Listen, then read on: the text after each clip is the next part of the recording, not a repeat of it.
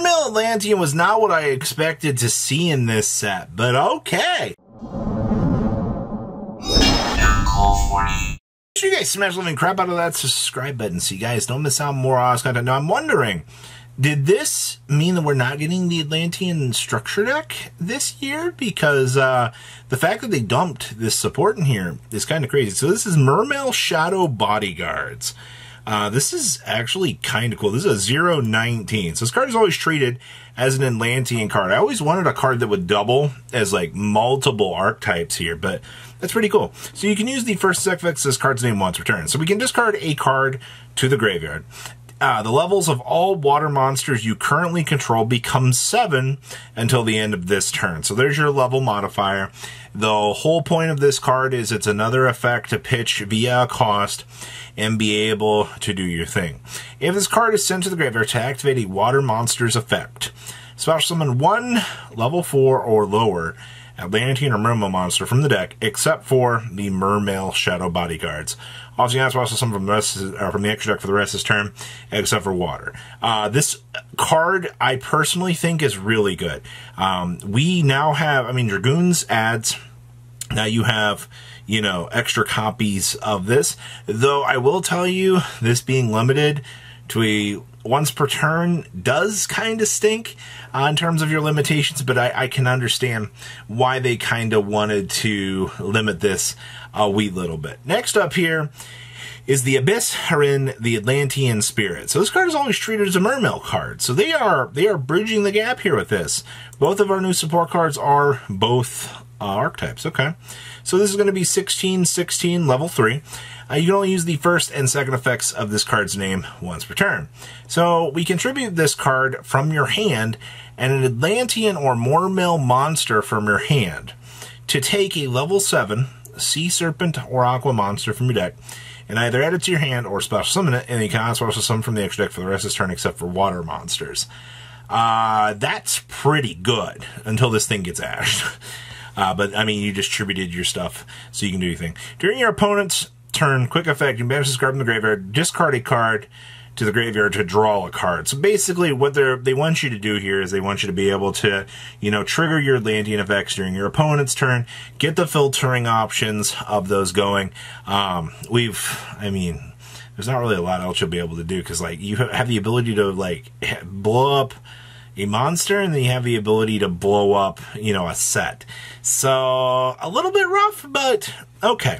I do think that this card is very good, though. I wish it had a tributed effect. That'd be bonkers, in my opinion, giving it the third, but they think that this, being able to tribute this off and go get the big cards that you need is good enough. Now, there is this creature. This is our big, fat boss monster. And it is going to require 3 level 7s to make it.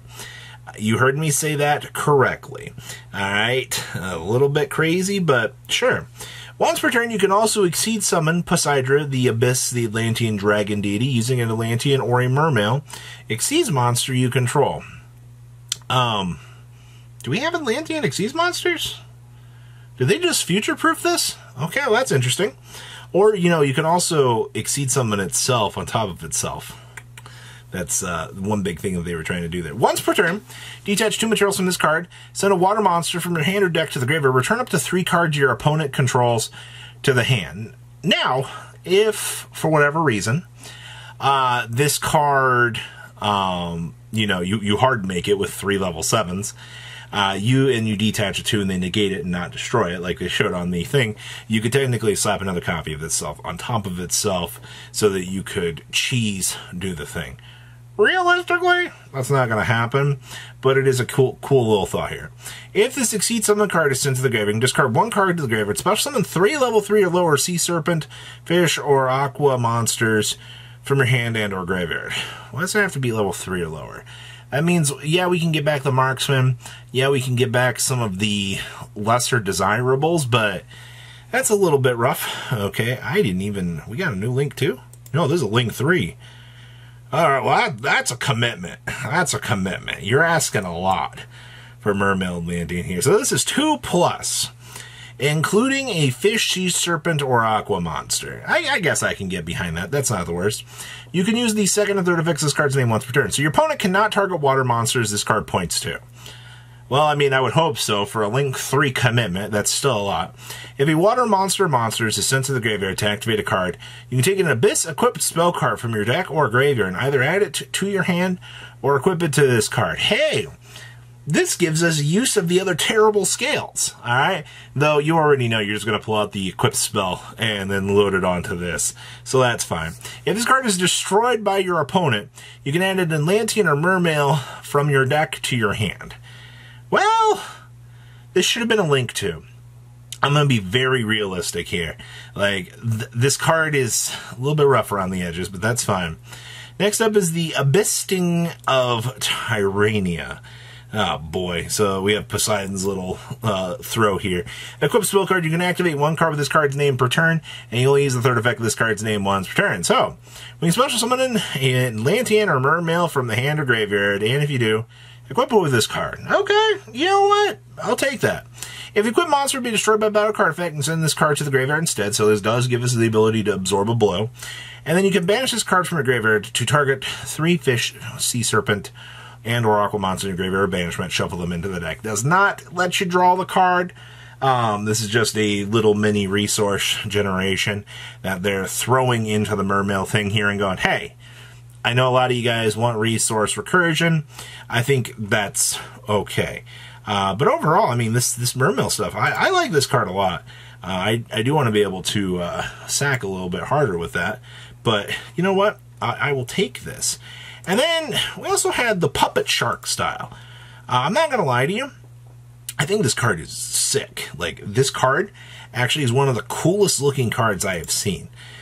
So you can activate one card with this card's name per turn. So you detach a Exceed material from your monsters. I really wish that this said any monster on the field. We're kind of at that era, but okay. So if we detach one from our cards, we can activate the top 4 cards of the deck and choose one of them and apply an effect based on its type and place the rest on the top of the deck in the same order. Alright, so this lets you basically pull one of your resources. So if it's monsters or spell, we can add it to your hand. So technically you could get an Excavate 4 to pull an Ash Blossom if you need a hand trap, which is kind of cool. Or if you excavate a trap card, it can be activated this turn and gives you the ability to set it, which I think that's kind of good in itself. Like, this card actually has uses. Like, I'm actually very happy for that. The little rest of the notes here for this, this was our first look at the little dragon, which I think that card looks so sick. Confirmation on the Doom Caliber and the Swords of Revealing Light for Worlds this year. Konami's also going to be doing this Quarter Century pack, which is going to come with cards in both the classic look and the modern look, which is really, really cool here. A huge list of these things here. Nice little showcase for these. This is so cool to see. The Demok and the Aquamador look fantastic. And then the Quarter Century Black Luster Soldier set with the coin and the mat looks fantastic. Dragon Master Magi is coming to Master Duel. Duel Links sweepstakes for Nibiru. LOL. Alright. And then looks like some little skills here. So this is why they invited the Chronomaly guy. They were dropping him into Master Duel. There's a lot of talk about this. I'm kind of wondering here if we will get the chance to see this later on. Also, confirmation on the dragon here. I mentioned in the last video, but evidently this thing has 4,500 attack, 4,500 defense. Alright, your opponent cannot target this fusion summon card with cards effects cannot be destroyed, and it gains 4,500 attack and defense while you have 25 or more cards in your graveyard.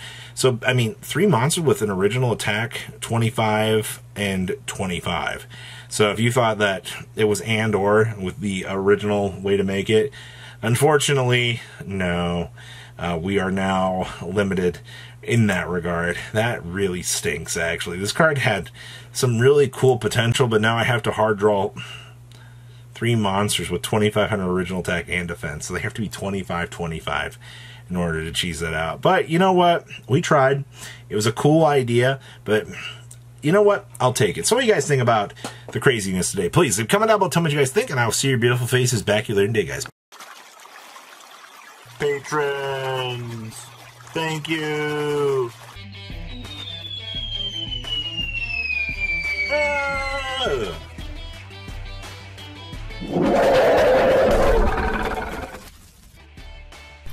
Thank you so much for watching. Check out these other videos.